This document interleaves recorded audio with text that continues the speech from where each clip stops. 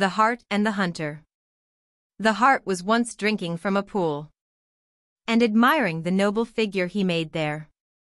"Ah," said he, "where can you see such noble horns as these, with such antlers?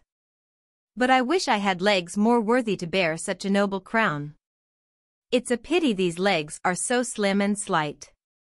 At that moment a hunter approached and sent an arrow whistling after him. Away bounded the Hart, and soon, by the aid of his nimble legs, was nearly out of sight of the hunter.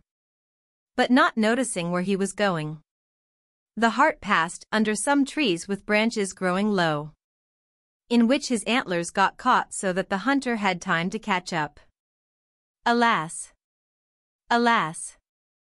cried the entangled Hart. "We often despise what is most useful to us."